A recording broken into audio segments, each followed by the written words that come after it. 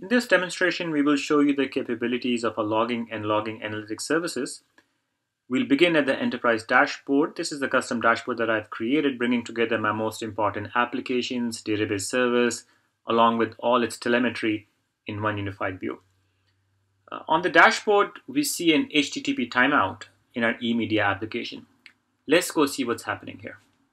OCI makes it easy for me to generate alerts with direct integration with OCI monitoring and notifications. Clicking the alert lands me directly into the OCI logging search page, with all of my context pre-filled in for me to begin my investigation. Looking down below, I see the actual result that triggered my alarm. This specific log event corresponds to a failure in my application frontend. The specific error being shown is an HTTP 408 error. When I look at the log line, I can see the exact front-end host, request IP, the latency, and the detailed error message. When I ingest a log into OCI logging, my log is automatically parsed and made searchable, which is powered by a Fluentd agent where every event is normalized into the common CNCF cloud events format. So it looks like our application front-end server returned an error that says exceeded timeout threshold. This could be caused by a variety of different issues in my stack, for example, issues on the backend, or the load balancer, or the network. I want to trace down exactly where this request from this specific IP address went through my entire stack to see at what points things broke. So I'm simply going to take the IP address and paste it into my search box. I'm now able to see results from my entire stack as it relates to this IP address. I can now easily trace exactly what happened with this request. I see the request coming into the front-end machine, receiving that request, and the load balancer doing the assignment of that request to one of our load-balanced infrastructure components. Then I see a variety of network traffic that looks a little bit unusual going through the application and ultimately a back-end timeout. OCI logging allows us to easily integrate and visualize hundreds of thousands of log lines with just a few clicks. I want to drill into what's going on in my VCN4 logs.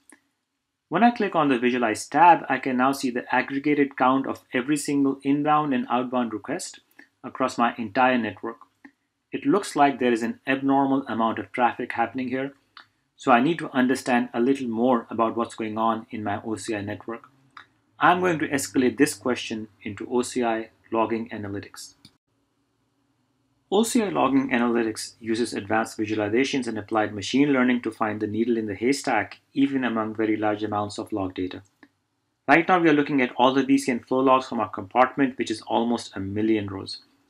If you look at a single entry from one of these logs, we can see that we've parsed and enriched the information from these logs, enabling us to do things like classify the action, which in this case was a packet reject. Why don't we see if packet rejection is part of a network problem? By dragging the action field into a group by window and resorting our chart, we see that vast majority of packets have been accepted, so packet rejection is not a networking problem. Let's explore a different question. Perhaps we have some unusual traffic coming from servers that are not normally part of our network traffic. Let's resort all of the log records to look at the IP addresses generating traffic. We see we have some noisy telemetry servers here, but those are not unusual, so that's clearly not our problem either. We can further get a quick view of the trends in traffic from our servers by simply looking at another visualization, and we don't see anything unusual in that trend charts either. Note that all of this analysis is happening automatically.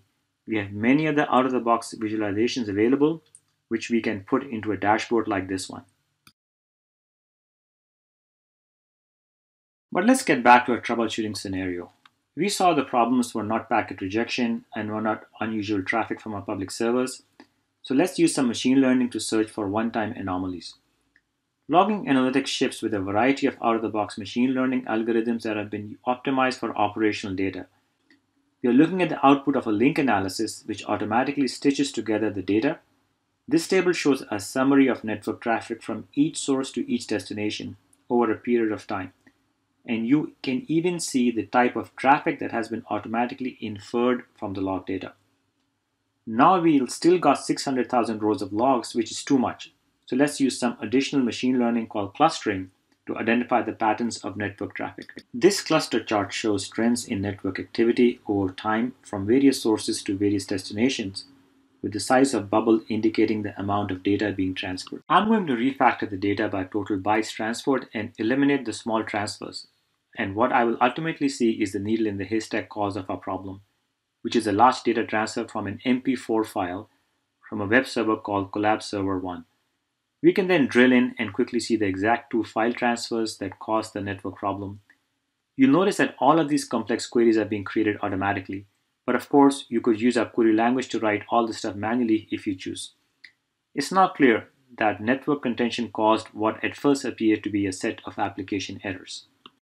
So what we have seen here is how logging and log analytics can help you quickly and easily aggregate and search logs and use machine learning and analytics capabilities to do problem diagnostics without requiring you to be a data scientist or even have deep domain knowledge about the logs you are analyzing.